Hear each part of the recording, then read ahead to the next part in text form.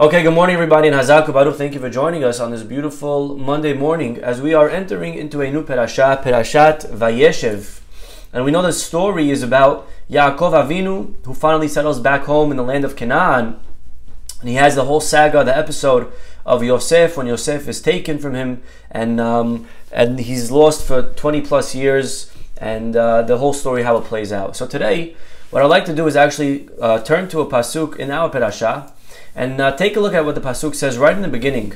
When Yaakov, it all begins, everything goes south. When Yaakov sends Yosef to check out on his brothers. Okay, this is where the whole story begins. And if only we were there, we would just say, Yaakov, bad idea. Don't send him, please. Of course, we weren't there, and he did send him. So take a look. He says to Yosef, go check up on your brothers. They're in Shechem. So Yosef goes out, and they're very jealous already. He has dreams about them bowing to him. He has a coat, extra, one up on them. So they're very jealous and upset at Yosef. And finally, Yaakov sends Yosef. And it's interesting why he sends him.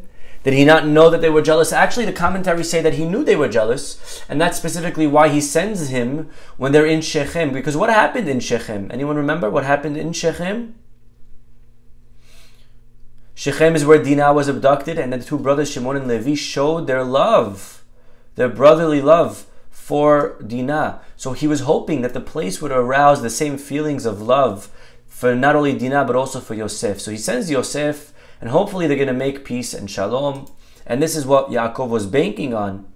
And as he starts approaching, Vayiru oto merachok, right here, chapter 37, pasuk 18, they see him from far. And they say to each other, Hine ba'ala halomot alazeh. Look at this dreamer. Look at this dream boy coming over here.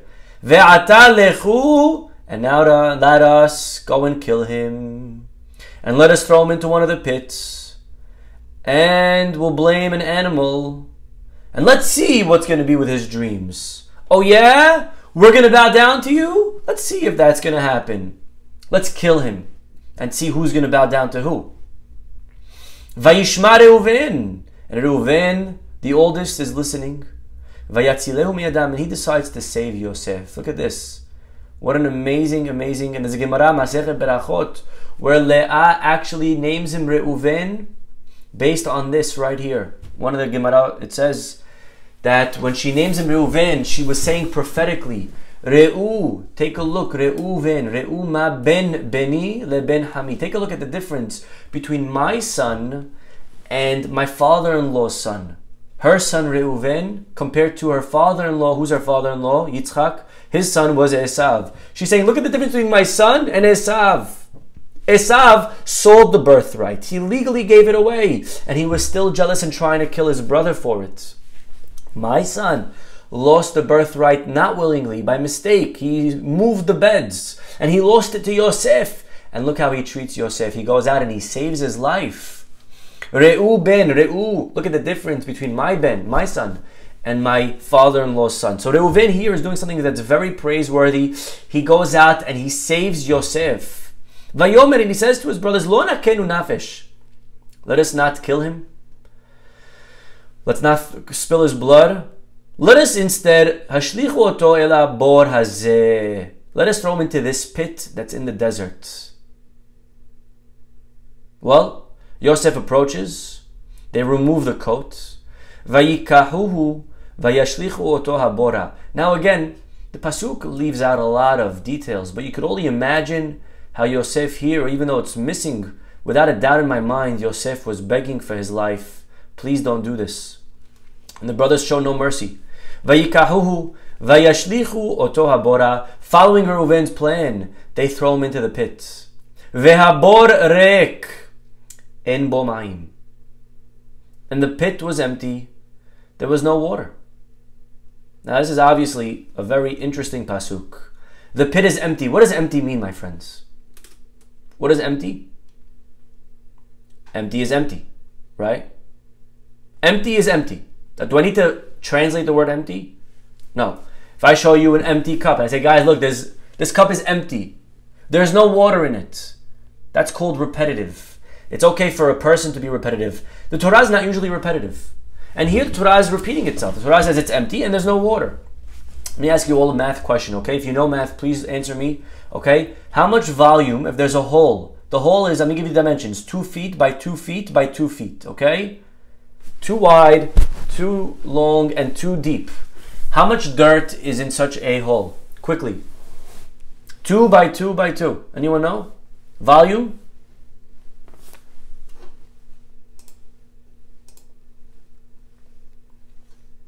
Two by 2 by 2. The way we measure volume is length by width by height. So L times W times H, 2 times 2 times 2 is, so how much dirt? Okay, if you said 8, you're incorrect. Okay, and I'll tell you why. Because a hole that's 2 by 2 by 2 doesn't have any dirt in it.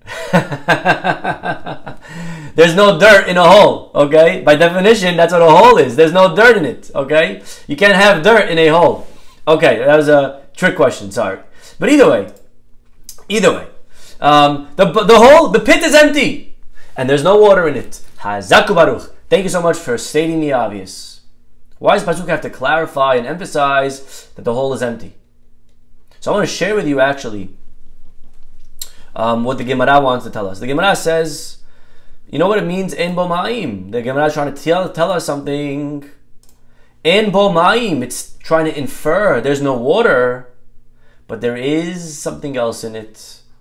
Aval nehashim ve'akrabim yesh bo. There's no water in the pit, but there are snakes, and there are scorpions. And this is what the Gemara says in Masechet Shabbat, page 22. Okay, very nice Gemara. And the obvious question for today's class, okay? If there are snakes in this pit, how in the world is Reuven here saving Yosef by throwing him in a pit with snakes? I hardly call that saving him. Guys, come on, let's not kill him. Let's just throw him into the Atlantic. Let's just leave him stranded in the middle of Antarctica.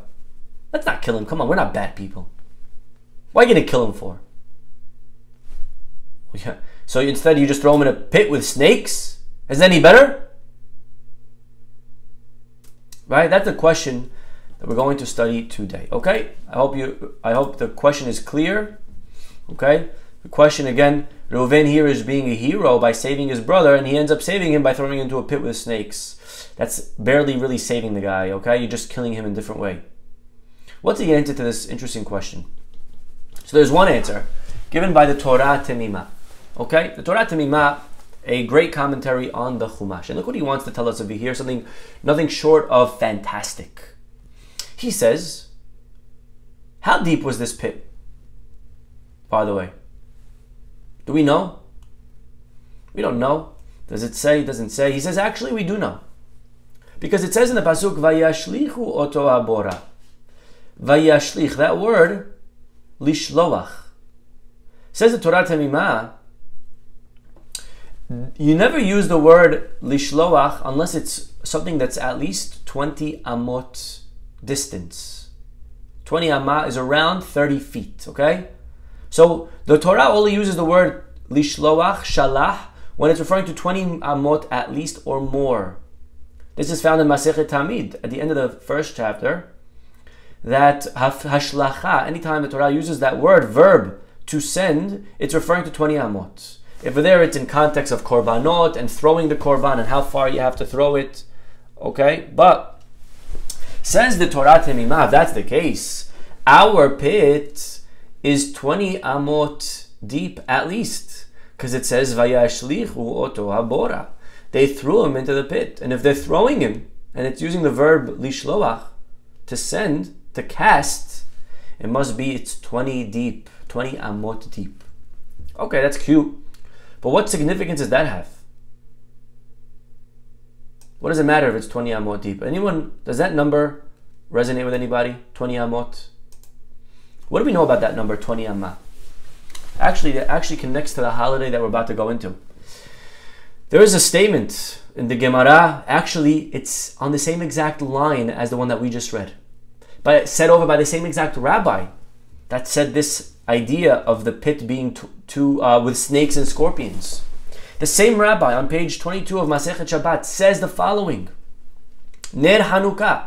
If a person has a Hanukkah candle that's placed 20 amot high, it's pasul.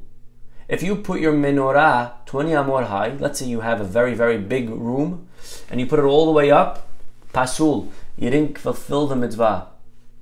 In order to fulfill the mitzvah, there's an interesting question. People that live in apartment buildings on the 4th floor or higher, let's say that's 30 feet or up, how are they fulfilling the mitzvah that's over 30 amot? Who are they doing it for? The people on the street can't see. You're just doing it for yourself. You may as well put it in your on your dining room table. What are you putting it by the window for if your window is for 30 feet or higher? So one of the answers is that you have people across the street in the other apartment buildings that could see it, right? But the point is that anything that's placed 20 amot or more is pasul. Or more than 20 amot, I should say, is pasul. We find that true by Hanukkah. We find that true where else? What other halacha can't be more than 20 amah? It's true with sukkah. If your sukkah is taller than 20 amot, it's pasul. We find it as well true with the eruv, with the string that people put in order to be able to carry. That also cannot be 20 amah. Why? Why is over 20 amah no good? Because the halacha says that a person does not notice, a person in their peripheral doesn't notice things that are above 20 amot. Right now, you're looking straight. You could see things that are 5, 10, 15 feet above you. Once something is 20 amah high, you look straight. Now again, if you look up, you'll see it. You could see an airplane.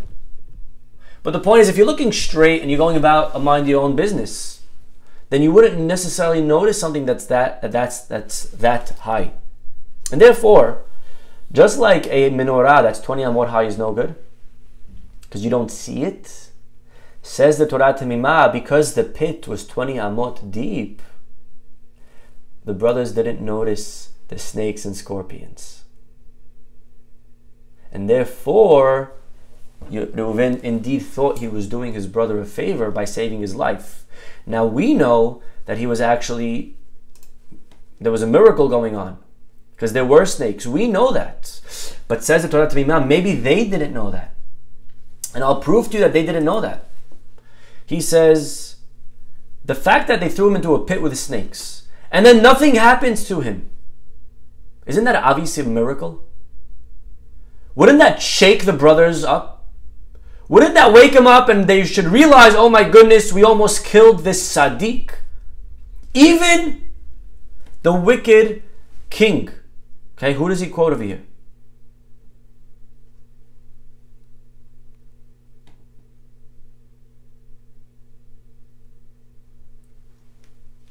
Trying to find it.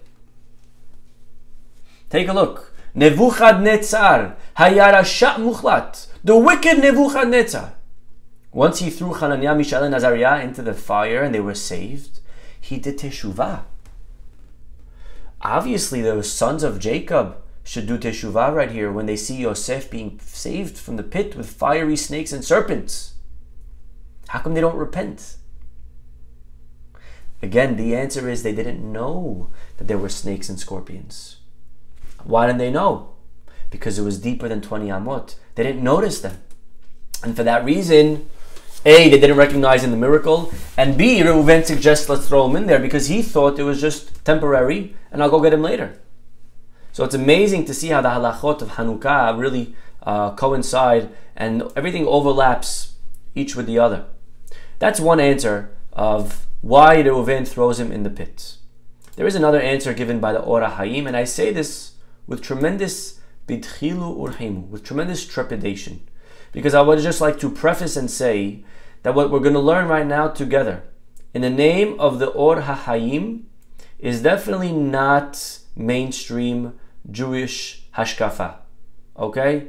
It's not the usually accepted approach in our worldview, in our philosophy, but it's an Or HaHaim, quoting the Zohar over here.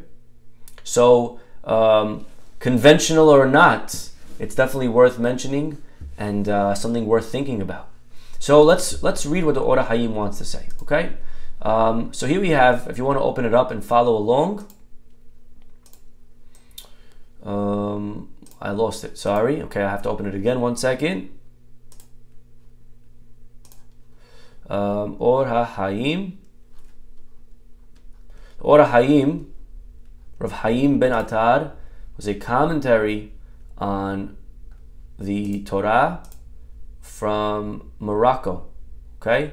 Great scholar from Morocco. He was a Kabbalist and a Talmudist and a commentary on the Chumash. Okay, take a look at what he says. He's going to be right here on chapter 37, Pasuk 21.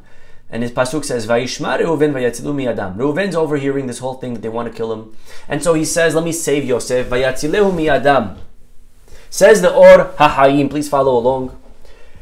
Lefi sheha'adam ba'al behira veratzon. Says the Or HaHayim, man is a free creature, possessing freedom of choice.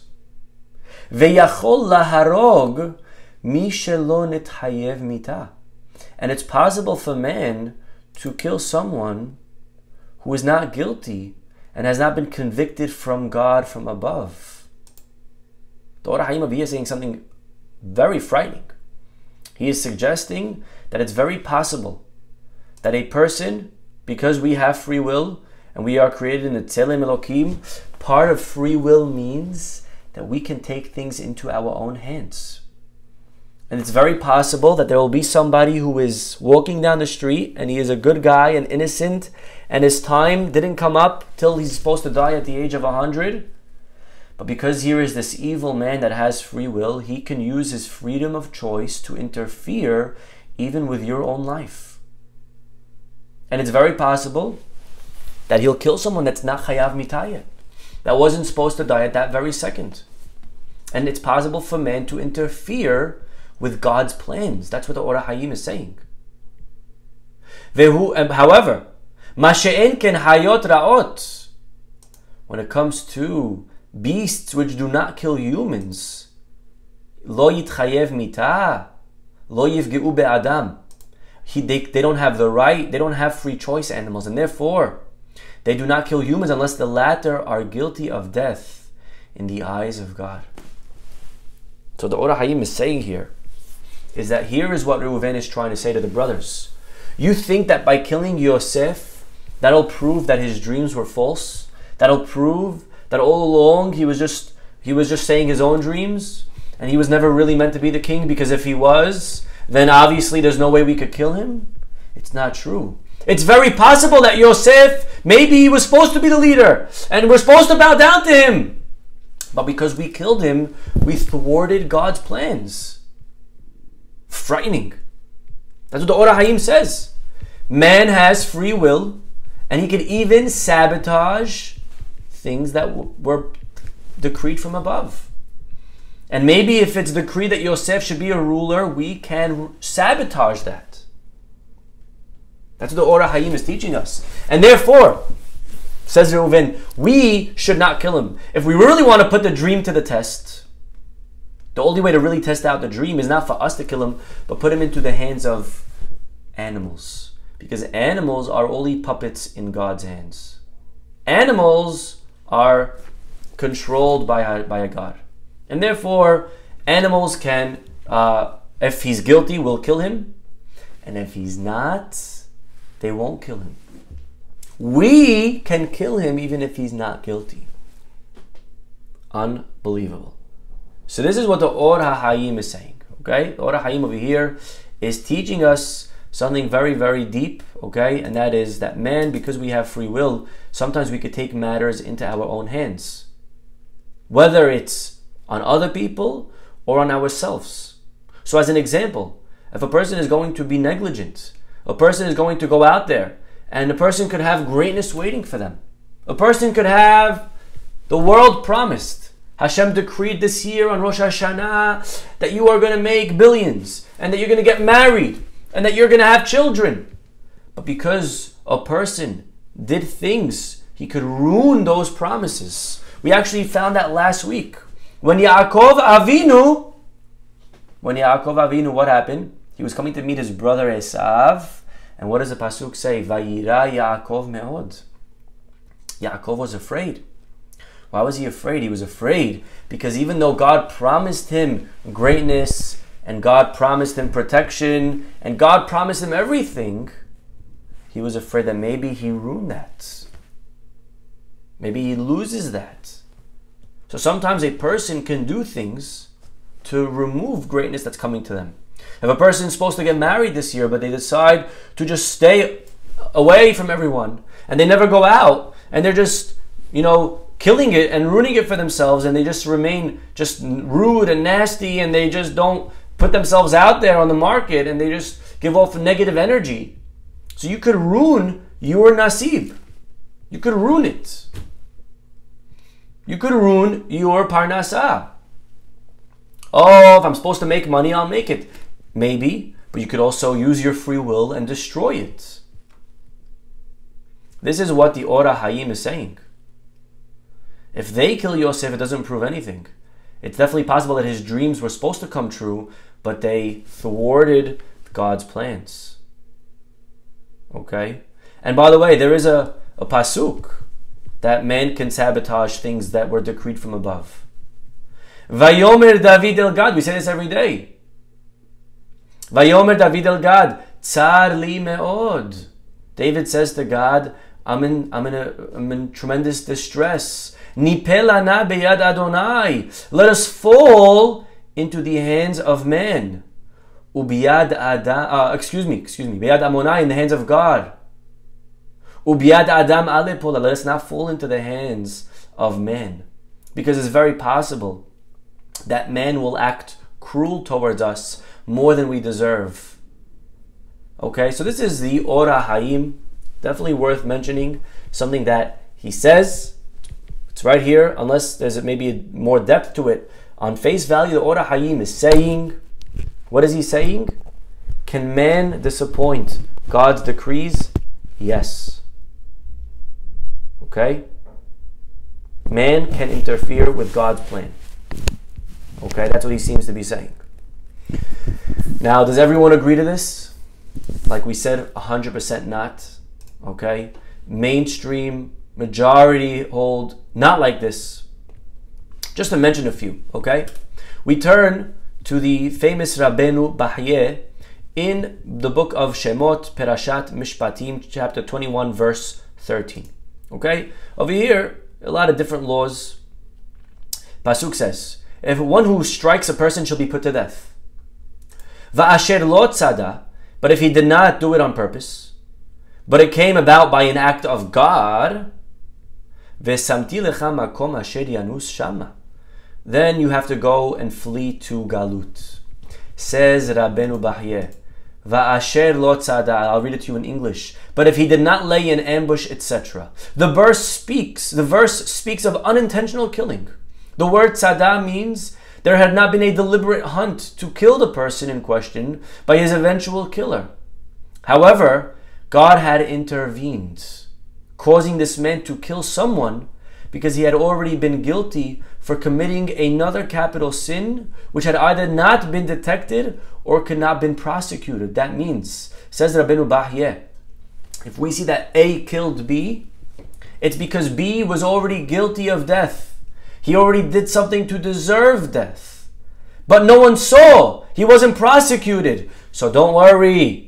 God's going to make sure to bring someone to kill you. And that's what's going on over here. You know why? If the killer had not already been guilty of a similar crime, the Torah would not have described the unintentional killing as an act of God, rather than as an act of man.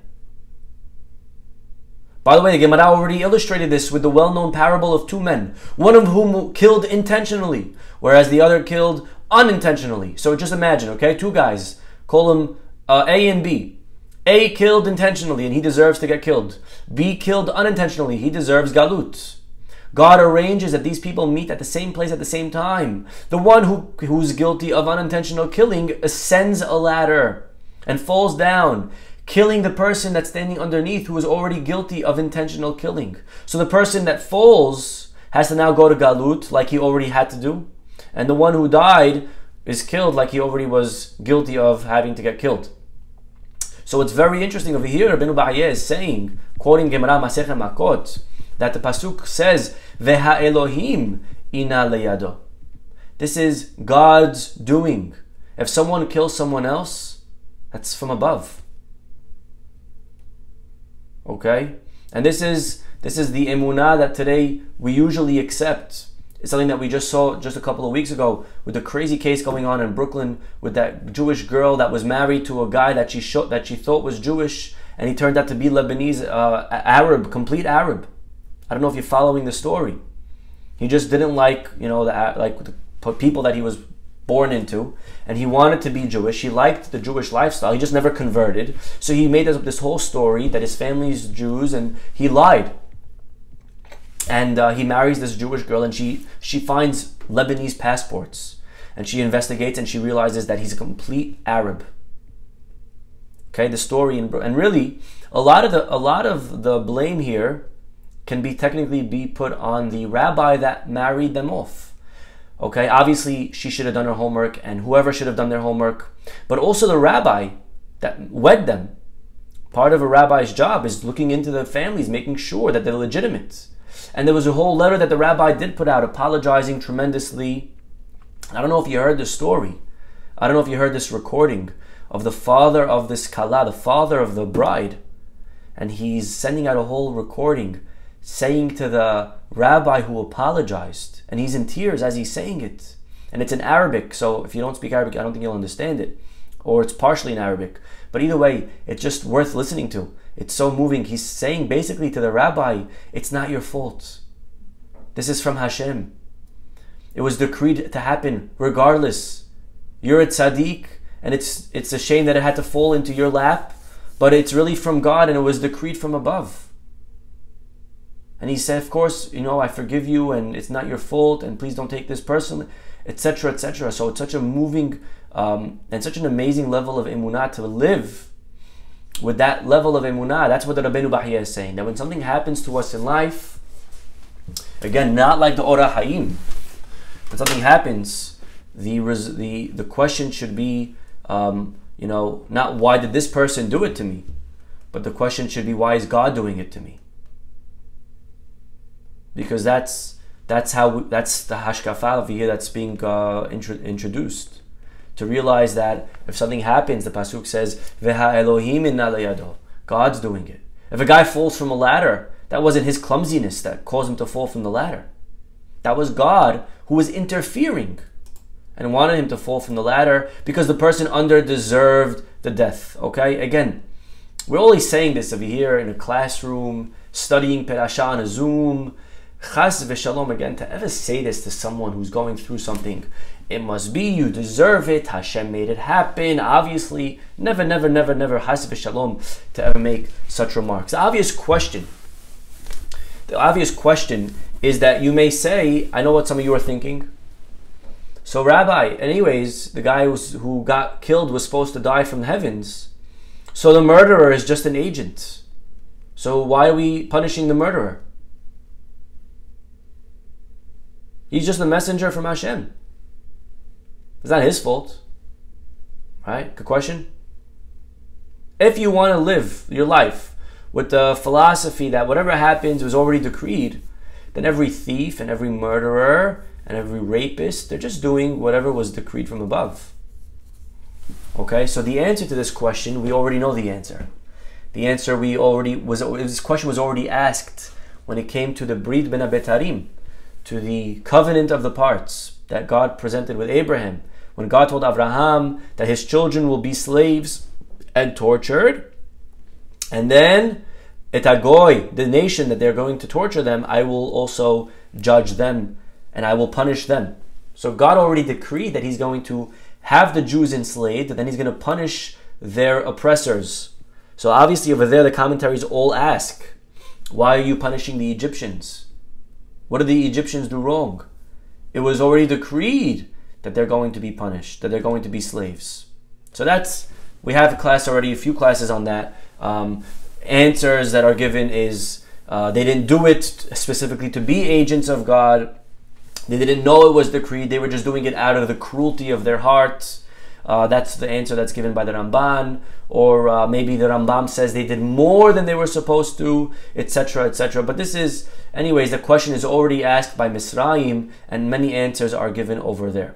Just to bring one more source, the Gaon Mevilna, Rav Chanan Wasim, and many sources, but just to bring one more source that agrees again with Rabbeinu Bahye that whatever happens in life is already decreed from Hashem, is the Sefer HaChinuch. Okay, Sefer HaChinuch, we don't know who wrote it, but it's a great book from the Rishonim era, from the medieval scholars. And mitzvah number 241, he goes through the Torah, explaining each and every mitzvah, who it applies to, when it applies, maybe a little bit of the rationale behind it. So one of the mitzvot is lo tikom. Anyone heard of that mitzvah? No revenge. Lo lenakim. You're not allowed to take revenge from a Jew. Let's say, he gives an example. Yisrael shehara o tza'ar lahavero b'ham kol dvarim. Let's say a Jew bothered you. Let's say someone, right? Ever happened to you that a Jew bothered you? Right? No, never, right? Okay, fine. Let's say someone bothered you. They spoke bad about you. They threw garbage on your side of the street. Something. Most people will find ways to get back. Get even. Right? Get even. You hurt me, I hurt you. You threw garbage, you threw snow on my side, I throw snow on your side. You hurt me, I'm gonna embarrass you. We're gonna get even. Okay? And therefore the Torah says, lo tikom, not allowed to get even. Not allowed to get revenge.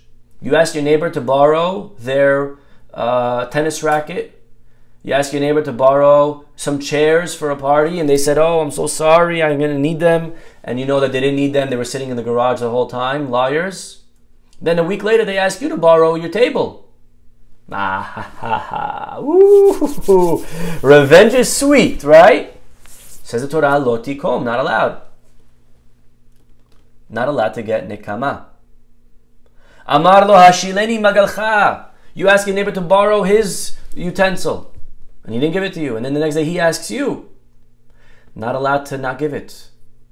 And that's how, and you know what? You're not even allowed to say, by the way, I'm not giving it to you because you didn't give it to me. Just, just remember, what goes around comes around. I'll do that. That's lo tikom.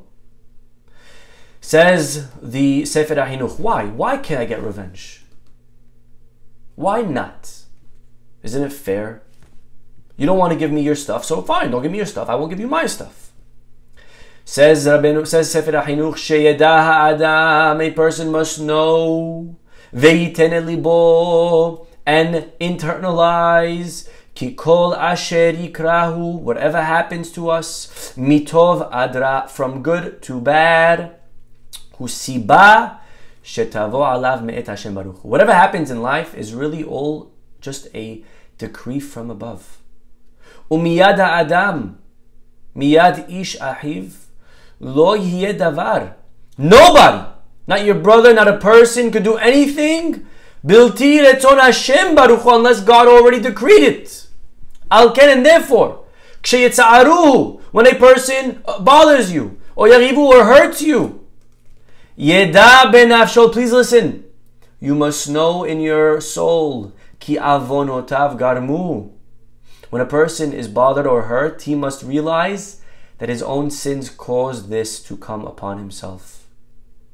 Someone punched you in the face. Says the Sefer HaChinuch, he's telling us, we must realize if we got punched in the face, my sins caused that. Hashem yitbarach gazar alav bekach. God decreed that I should get punched in the face. Someone hurt me in business. Someone didn't pay me. Okay? Anyone have outstanding balances that weren't paid to them? I know I do. A person shouldn't think, what should I do to get back at this guy? He owes me money. She did this to me. This person is not the reason why you're having pain. Ha'avon hu mesav. You're looking for the reason. The reason is your sins. Like David says, Hanihu lo veyikalel ki amar lo Hashem. Remember when Shimei ben Gera curses David HaMelech? What did David say? Oh, how could you curse me? I'm going to now get back at you. David didn't say it. You know what he said? It's not him cursing me. He's a puppet. Okay, he's a puppet. Right? If someone throws something at you, do you get angry at the rock that they threw? They're just a puppet. I get angry at the thrower.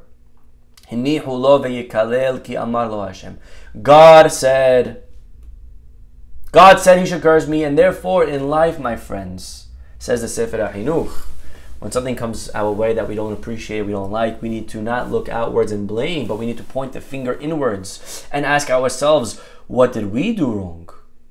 Because we are guilty if something happened to us. Because if we weren't guilty, then there's no way that this would happen. What a tremendous lesson, what a value, what a hashkafa, what an approach to life. To realize that anything that happens, someone hits your car. Could you imagine someone hits your car? The Ora Hayim, you know what he would say? Ora Hayim would say, someone hit your car, it's the guy's fault. He was negligent.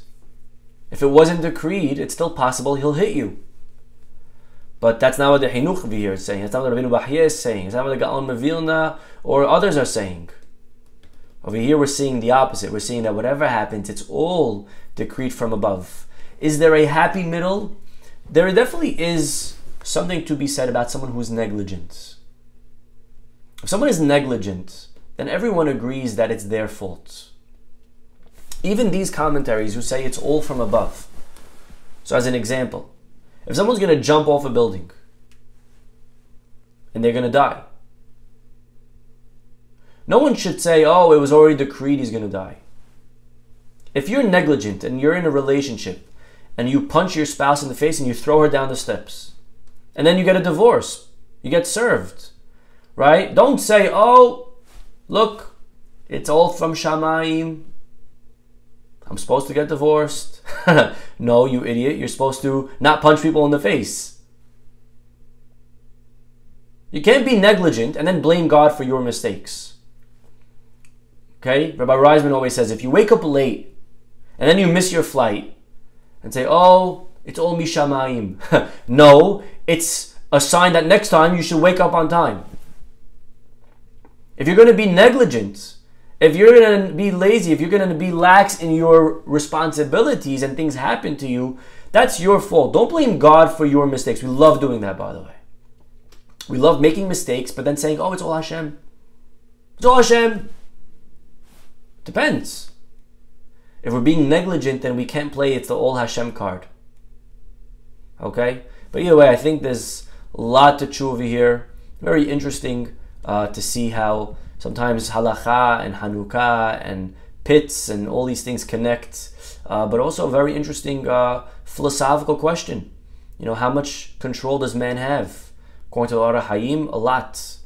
According to others, very little. But at least the things that are in between, we can and must do our due diligence. Okay, we'll stop over here, everybody. Have a wonderful day. We'll see you all tomorrow. Bye-bye.